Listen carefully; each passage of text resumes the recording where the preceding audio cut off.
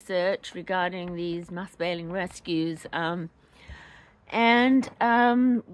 I've been doing that, I've noticed that there's a lot of other horse rescues, smaller horse rescues that perhaps don't mass bail, that have been putting out, not all of them, just some, okay, I've been putting out, you know, how these mass bailing rescues are taking money away from the smaller rescues.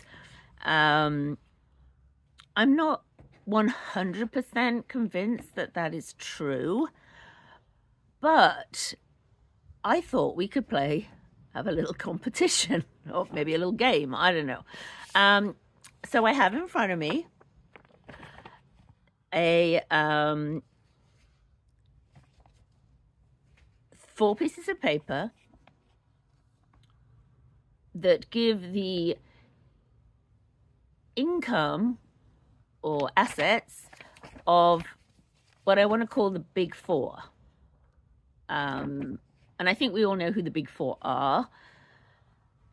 But, and I want to play a bit of a guessing game, okay? Because, just because I just think we should know this. So there's 4, okay?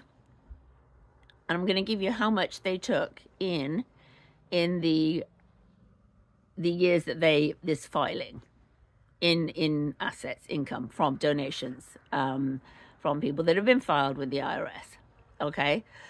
So number 1, and this doesn't mean it's number 1, it just means the first one I'm going to say, took in 951K, so 951K in the year 2021. Now that's the latest for them, okay? I don't have one for 2022 as yet because it's not been filed. Oh, well, it's been filed, but it's not been uploaded to the various powers that be. Number 2 is 2.17 million. 2.17 million. Donations, grants, maybe, assets that have come in.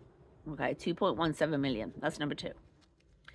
Number 3 is 2.51 million. I'll say it again. 2.51 million. Okay, that is number 3. Again, it's the revenue, assets, whatever you want to call it. That is what they took in. All right. And the last one, number 4, excuse my futzing around. Here we go. Number 4 is 3.22 million. Okay, 3.22 million.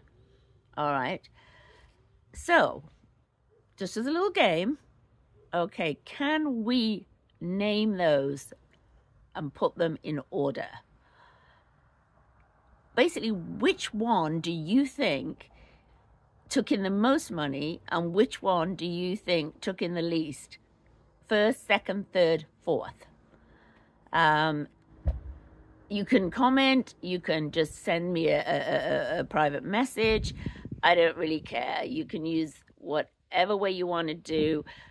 This video itself is protected against fair use, with fair use. And I will write a disclaimer on that in the description of the video.